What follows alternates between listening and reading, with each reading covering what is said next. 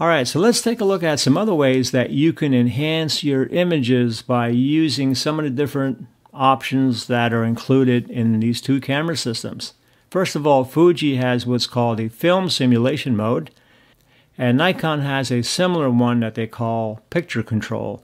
What Fuji does is they give you a choice of different settings that match their film that they offer. So you can have different tones by just making your selection from things like classic chrome, Provia standard, of Velvia, like we talked about, what I use on the outdoor ones. They have more of a soft effect, and of course sepia and the monochrome. Plus you can add the yellow or red or green filter, giving even more enhancement to your image. So let's take a look at a couple of these modes. Here we're taking a look at monochrome from the Fuji X-T10. And of course here I put the kit lens back on, which is a 16 to 50 millimeter, because generally I always like doing landscape things with a wide angle lens. It just enhances things a little bit more. So first one is monochrome, and then watch what happens if we add a red filter. We get a little bit more of a darker sky. So what the red filter does is it darkens blue colors. So when you ever want to enhance the sky even more, you can add some filters to it, like yellow, and Nikon has orange, and of course red though is the deepest. After that you can go into infrared, but that's another story altogether and another camera modification. So we're just going to stick with monochrome for now. And of course there's sepia. Now the images that I just showed you were taken straight from the camera, but you can also do some post-processing like I did here in Photoshop.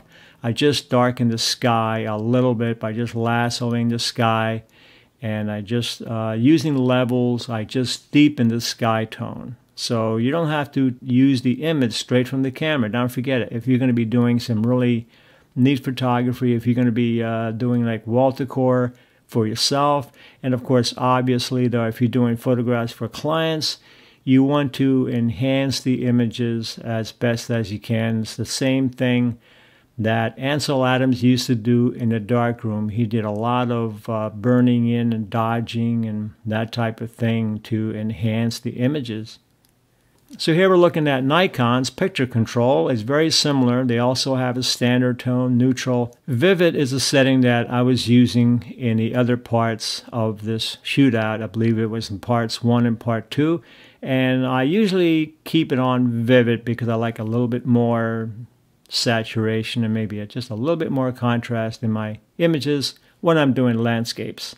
And Nikon also has a nice monochrome mode that you can use. Here on the first one, we've already added a yellow filter, and as we add on the next one an orange filter, notice how it just deepens the sky a little bit more.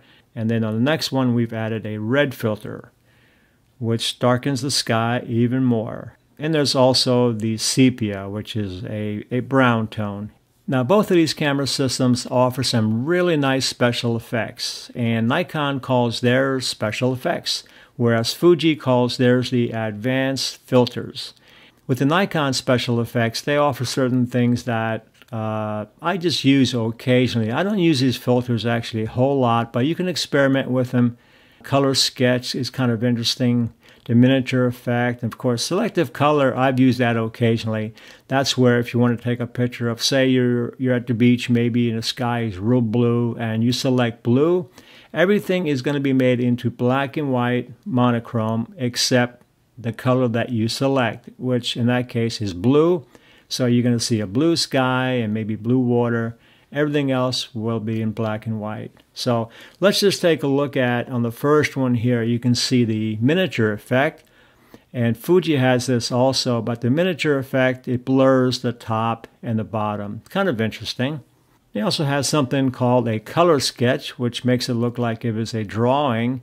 And if you make that into a black and white or a brown tone, it makes it look almost like a pencil or a charcoal type drawing. You can enhance what comes out of the special effects mode also. Now with Fuji's advanced filters, they have some really nice ones that I do use a couple of these occasionally. And I usually like using the Fuji cameras when I travel.